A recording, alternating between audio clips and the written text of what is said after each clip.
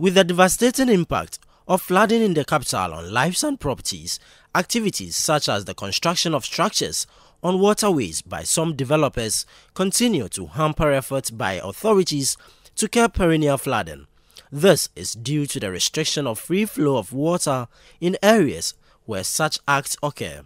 During a visit to the Lashibi Township by the Greater Accra Regional Minister Henry Quartey and a team of police and NADMO officials, it emerged that there had been an encroachment on a Ramsar site designated to be water-holding areas.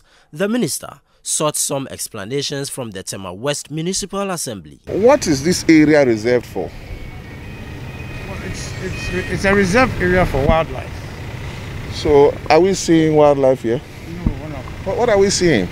We are seeing developments all over, springing up. And your duty is to advise the assembly as to properties that are springing up that will not be suitable for the areas that they are. So all the buildings we saw here, over 100, do they have permit from your end? None of them have permit. And you don't know that these buildings have come up?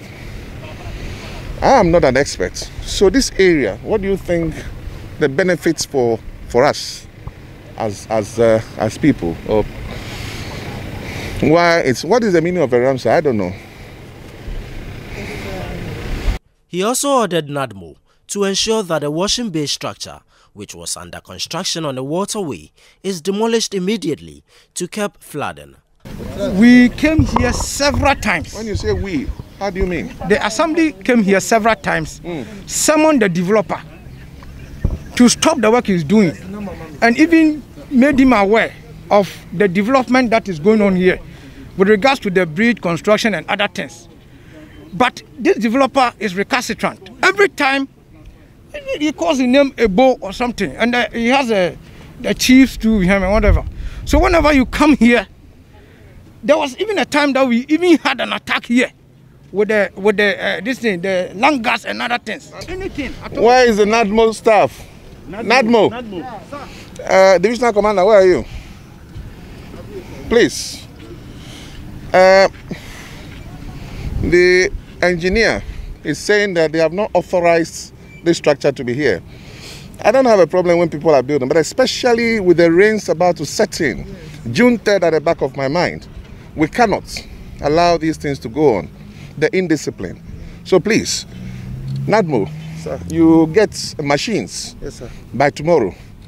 National Security to assist you, it has to go down. Thank you, job done. Part of the Ramsar site at Lashibi had been filled for construction at the time the team arrived. The Greater Accra Regional NADMO Director says the demolition of such structures would take place from Wednesday to pave way for passage of water. He spoke about the dangers associated with the erection of buildings on waterways. It's been directed by the minister. Tomorrow we'll get all the teams together at the assembly, we'll meet the police, we'll liaise with the MCE and all the other bodies, like he said, with the national security. Then we'll map out the plans and then we'll get you involved and then we'll roll up. The danger it poses is dying, because once the water holding tanks, once the filling points, once the sitting point of the water, and you can see with the size of the area that the volume of water that is supposed to sit here. So once that number of should I call it acres have been covered, then it should tell you the volume of water that is going to spill over.